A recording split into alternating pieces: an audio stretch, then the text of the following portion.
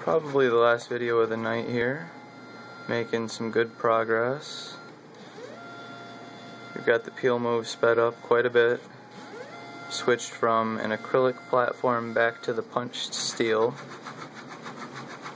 I like the punched steel a lot more. It allows the resin to flow. There's a lot less suction. It overall just works out a lot better. Allows us to pick that speed up, as you can see. The Z-axis is lifting and dropping at, I believe, 60 millimeters a minute, and the X and Y axis are moving at 600 millimeters a second. I'm not sure if I actually have acceleration settings turned up high enough to achieve that speed with this smaller part here, but it's still moving really quickly. Each layer there is 0.1 millimeters. Infill, I'm still only doing 5%. There's not much need for more right now. It wouldn't add too much time to increase it to 10 or 20 or 30%.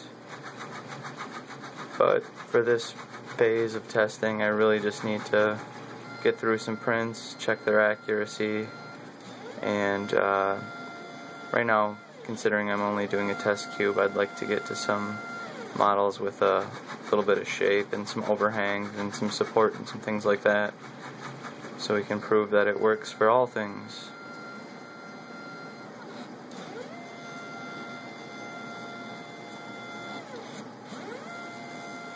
Let's go over to the computer here. You can see 600 millimeters a second, my slicer profile there.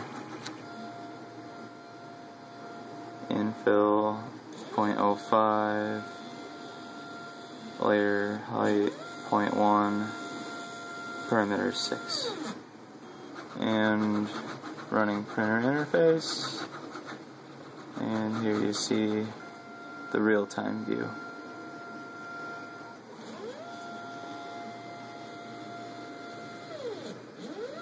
About an hour and 10 minutes, give or take.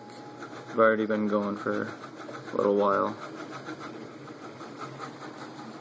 So hopefully we'll have more to post tomorrow.